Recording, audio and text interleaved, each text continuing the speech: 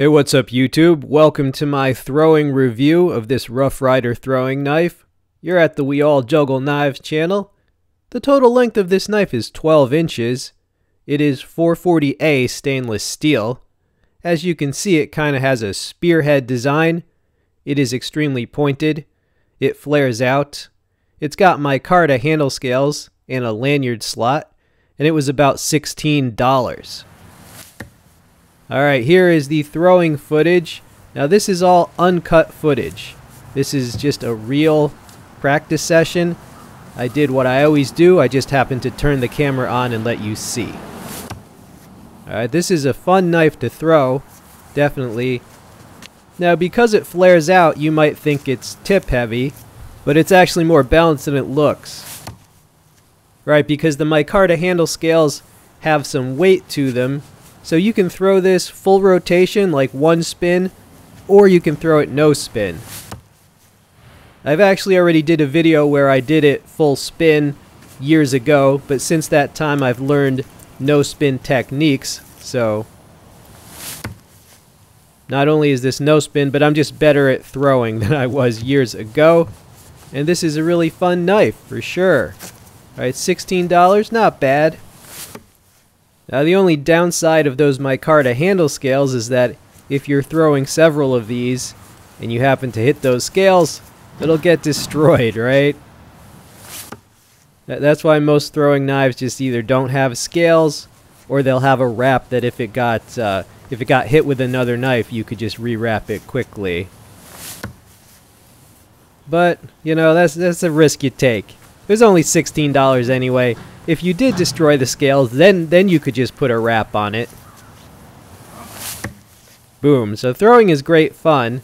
Now the way I throw, I basically have my pointer finger kind of down the spine of the knife, as maybe you can see there. And so I like this Rough Rider design because basically I can put my finger down the one side of it. And there's no odd little thumb ramps or other or a guard or anything. There's nothing in the way of my hand grip.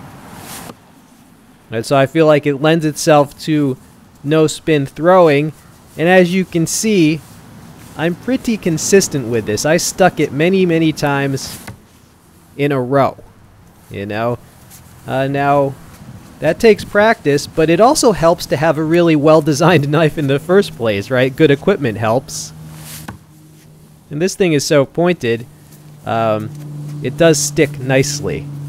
So, had a lot of fun. I definitely recommend this knife.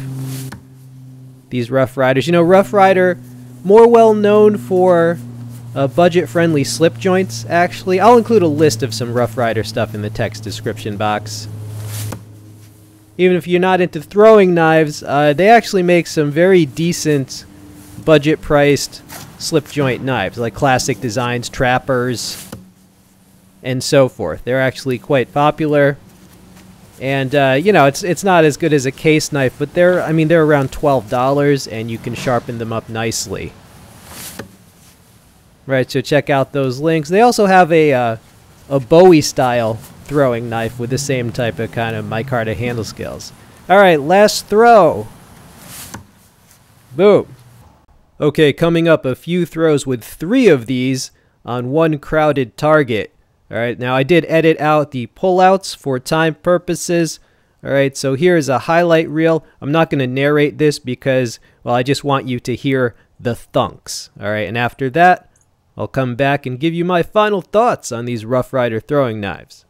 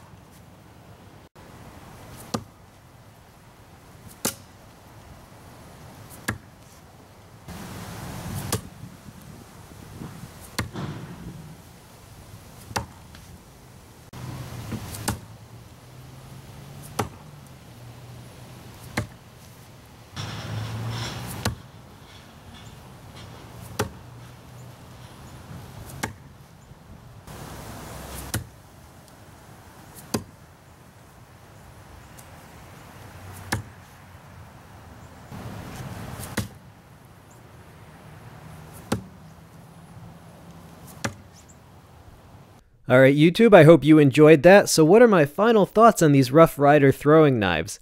They're well designed, it's easy to be consistent with them, they are fun, and the price on these is very reasonable. So yeah, I really enjoy them, I definitely recommend them.